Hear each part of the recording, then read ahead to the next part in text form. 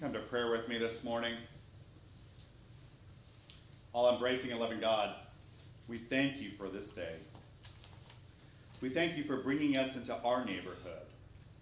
And I ask that you open our hearts and open our minds that we may be receptors of the word that is to be spoken for you. But that we take and mold our minds, and through the words that we go, I ask that you would touch my lips of clay and mold them into the words that are spoken on this day. And they come from my mouth and the meditations of each and every one of our hearts. May this ever be acceptable to you. In Christ we pray. Amen. So I invite you to take a look at the monitors this morning.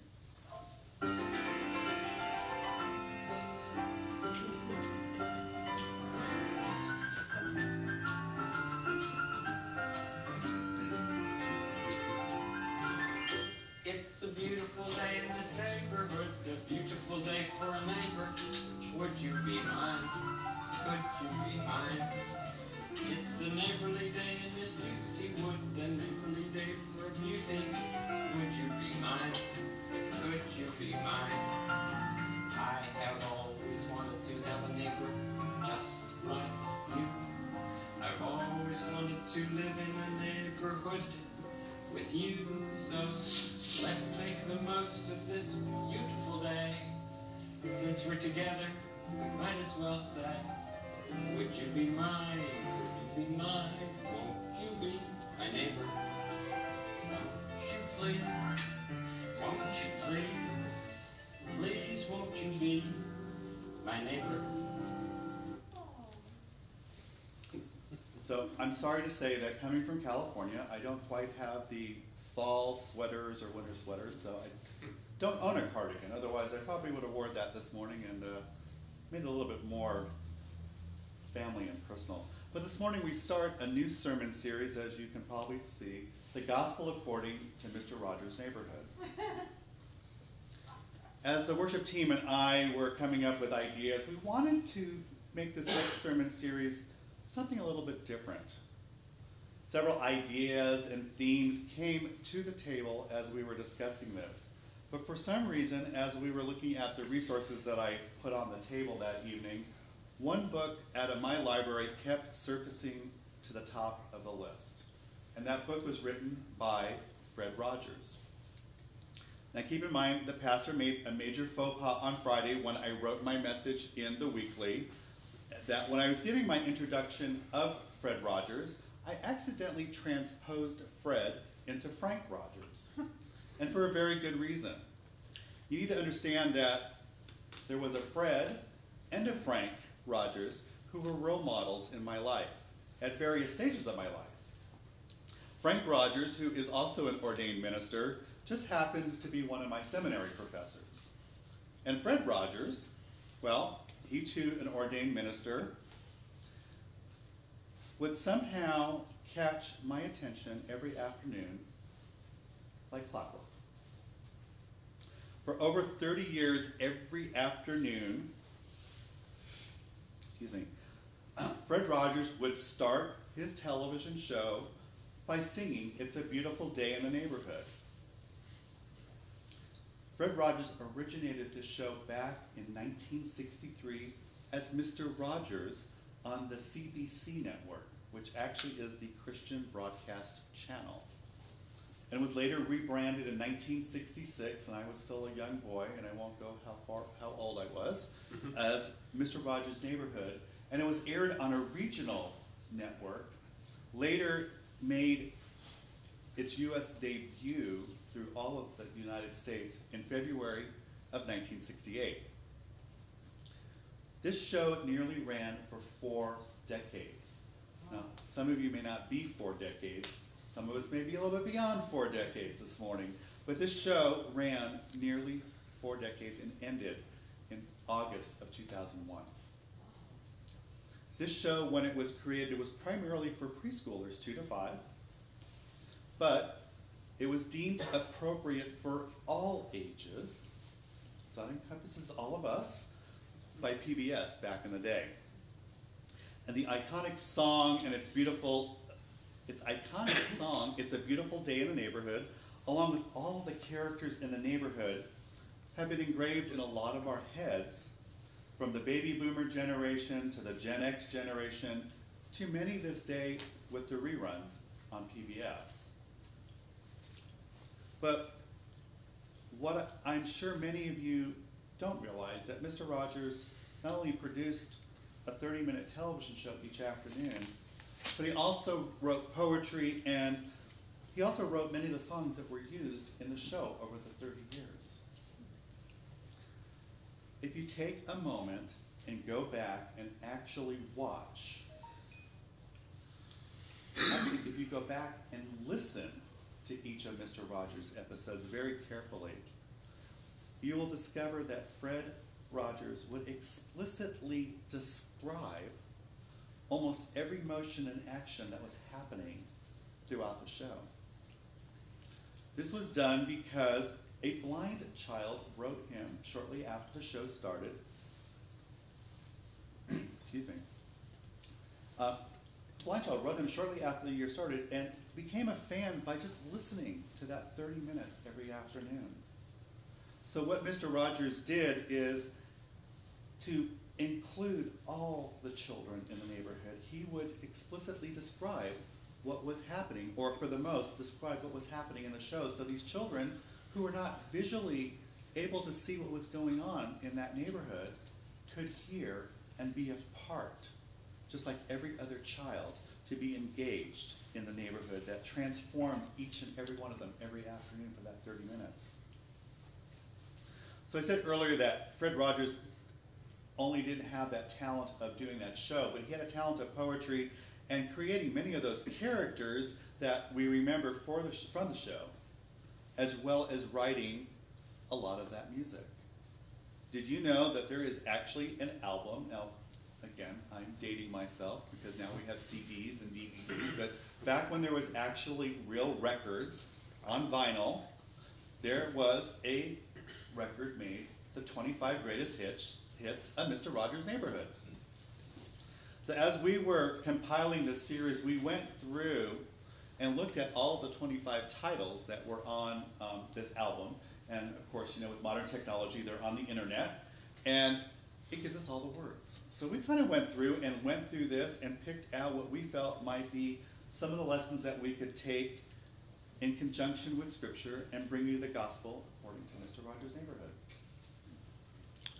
In my opinion, the parable of the Good Samaritan also relates to that opening song, Won't You Be My Neighbor?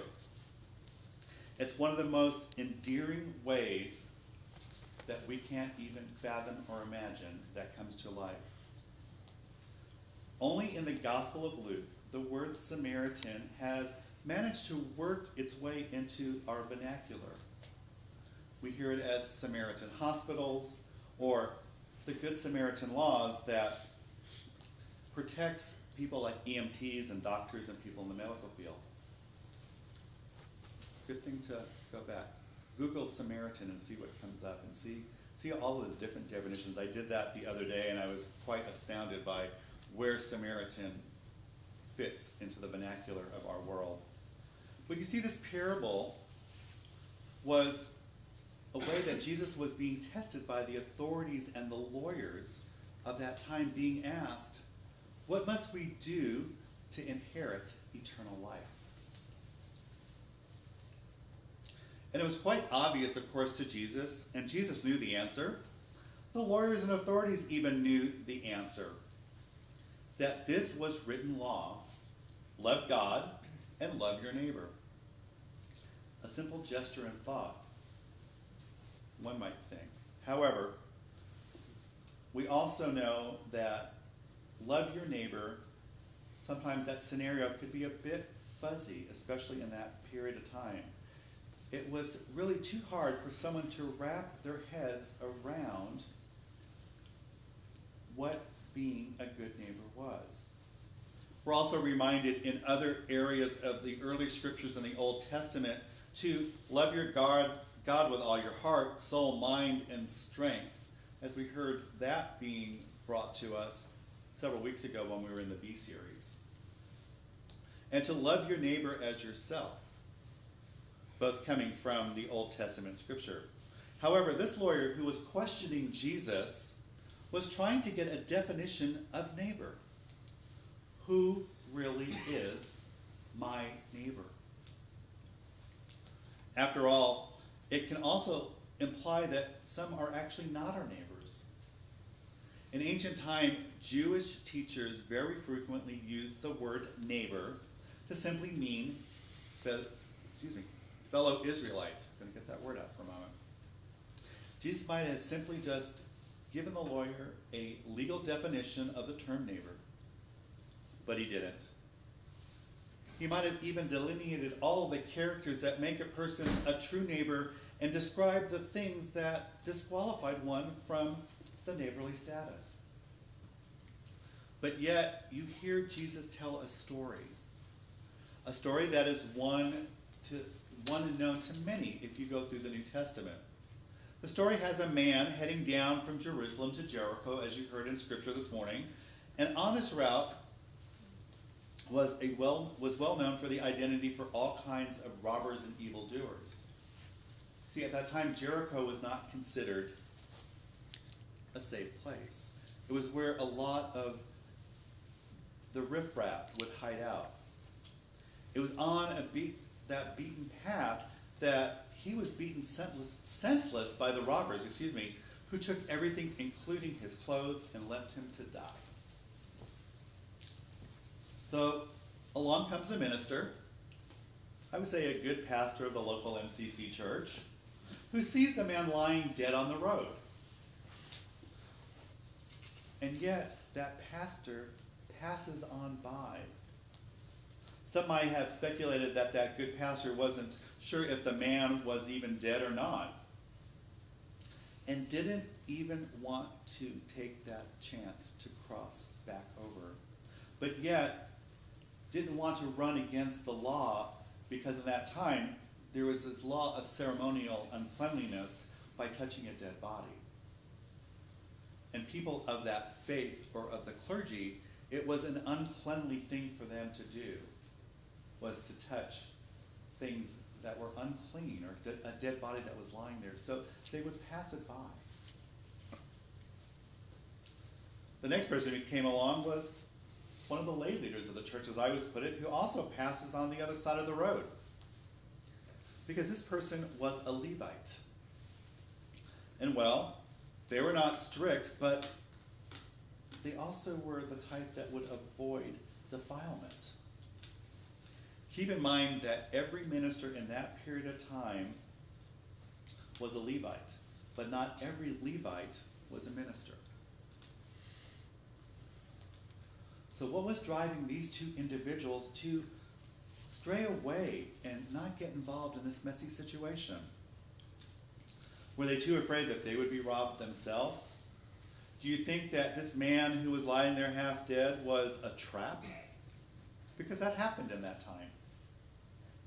In my opinion, I think is what we call, in today's world and society, I can't get involved reflex. I don't want to get involved reflex. Oh no, let somebody else take care of it. So now in our story, there's a third individual. Jesus, the good Jew, said the man was a Samaritan. If Jesus and his audience had been from UWM up the street, he might have said that the man was just simply a UWM alumni just lying in the street. And for college towns, that's not too uncommon sometimes when you are having a great Friday night or a great Saturday night that we get a little too happy and we kind of stray off. I can attest to a group of us last night, or yesterday. We were having a great time. I had my first experience of going to the Bayview Bash. Saw lots of interesting things. And then last night I was actually very honored and privileged to be able to bless rings for a couple that I know for their engagement. But, you know, when you get a group of 20 or so gay people together, you have a good time. And I would just say, being the designated driver, it was a very interesting ride home last night. And I'll just leave it at that. But Back in that period of time, there was no love lost between the Jews and the Samaritans. But still, violence between them would have been the exception and not the rule. See, to a Jew, the Samaritans would have been considered the bad guys, or until in today's culture, the gangsters of the hood across town. This was a person that anyone in time would ever expect to be an exemplary neighbor. Who would be doing that right thing? But that Samaritan went those extra 6 steps, took those steps, and took those actions that were the following. Went up to the individual, bandaged the individual's wounds, anointed that individual with oil and wine, for in that time, that was considered medical washing and disinfectant, believe it or not. You know, always good alcohol, always a good disinfectant, you know, kills anything, you know. So they used the wine as disinfectant. But then picks up that individual and loads him on a mule. And then takes him to the local Conrad Hilton up the street. And lastly, gives the innkeeper and promises him that by giving the money that he will take good care of this individual. And number 6 implies to probably a lot of common practice that the Good Samaritan was guaranteeing that when he got to the Hilton, that he was making sure that the individual was taken care of for, at least in that time, about a 3.5 to 4 week period. So a few pieces of silver or gold went a long way in that day. So it was that assurance that he was making sure that that person was being taken care of. At the same time, he was also taking the risk of endangering himself, again, not knowing what was going through the roads of Jericho. So, who is our neighbor or neighbors? I think we really just have to look all around us. We're all one another's neighbors. As it relates to this congregation, we have many neighbors in the neighborhood. Aside from being neighborly with our own congregation, it starts as we extend ourselves out into our own MCC network with our network churches. Our churches in Illinois, our churches in Minneapolis, in that area. So my geography is still a little bit off, being in the Midwest. But all of our sister churches are our neighbors. And as we look at our community partners, our interchurch faith partners are part of our family, part of our neighborhood. Monday night, if a lot of you were not aware, we hosted the very first interfaith queer and allied group of clergy from Milwaukee. This is the first time that this group has been formed, I think, ever. And 15 members of the faith community from different faiths and faith organizations throughout town came together and sat around a table right here. We had the Baptists, we had the Lutherans, we had the Episcopalians, we had the Unitarian Universalists, we had MCC, and we had UCC. But 15 of us sat around a table and were neighborly to one another. The result of that meeting was, how do we become the neighbor in the community? How do we work as neighbors in the community to build a stronger community? And I have to say, I was quite touched by what I saw. Seeing people come together, you know, and getting clergy out on a Monday night, especially after a Sunday, is not the most easiest thing to do, but got together and had these discussions. How do we become neighbors to our other partners in the community? And a lot of our other partners in the community, such as the Center, ARCW, Cream City Foundation, Milwaukee Pride, and that list goes on, are our neighbors. But we're also their neighbors. But this morning, I want to just focus a moment on one of the newest members in our neighborhood and in the life of this church. And that's Courage Milwaukee. I'm very proud to say that we have partnered up as neighbors with Courage Milwaukee. And for those of you who don't know about Courage Milwaukee, let me just share for a moment. Courage Milwaukee is an organization that started just roughly over 2 years ago here in town. somewhat like Pathfinders, if you're familiar with that, has some of the qualities of Project Q from the center, but it reaches a bit further into the LGBTQI, and as I go, the alphabet down the line, but reaches out into that world of homeless youth. Our neighbor reaches outside of that box primarily to the homeless LGBT community, but also reaches out to all homeless youth in Milwaukee.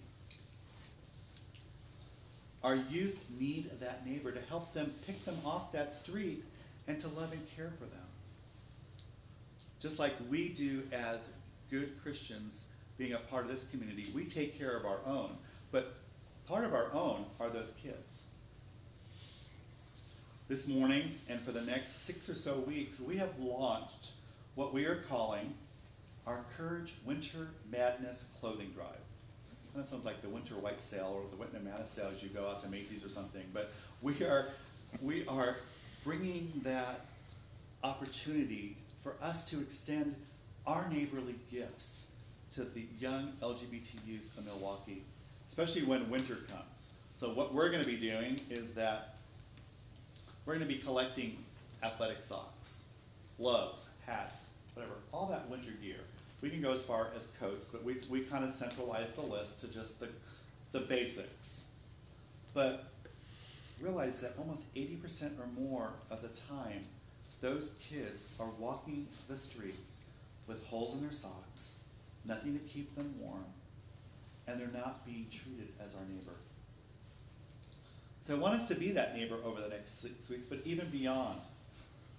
I want us to start bringing the socks and the gloves and all that, and if you wish, like we did with the school supply drive, you can indicate on your offering envelope that you are giving for the Courage campaign or the clothing drive, and we will then make the monetary donation to Courage at the end of that. This drive will go all the way to the end of October, which actually is All Saints Sunday, and as we get closer, you'll hear more about that. But it's also the Sunday before their major fundraiser. And I was very, very honored to have a lovely conversation with their director over the weekend. And the gifts that they give to the community are so valuable.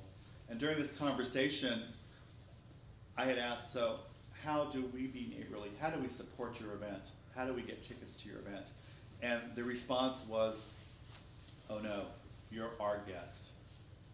You come as our guest and you bring your partner or plus one. And as the conversation grew even further, it was, I want you to bring your entire board. That was the gift of being neighborly. There was no solicitation or whatever. It was, come be our neighbor. Come join with us and celebrate what we're doing and what we're doing to bring these kids to a safer environment.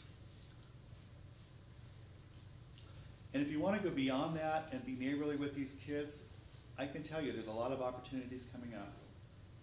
As we partner with Courage and we become their neighbor and become their partner, there are going to be plenty of opportunities as they start growing and building on the northwest side of Milwaukee.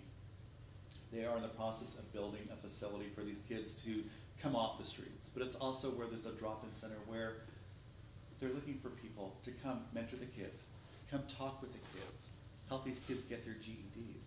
There's lots of opportunities. So if you're interested, see me.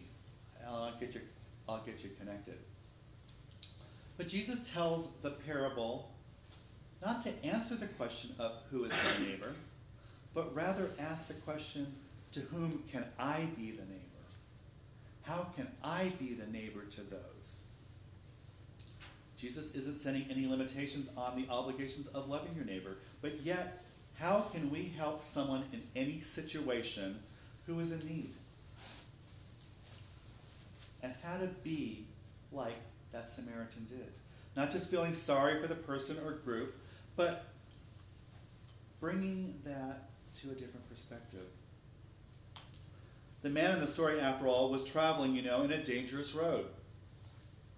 But one who loved God wholly and fully and had a relationship with God.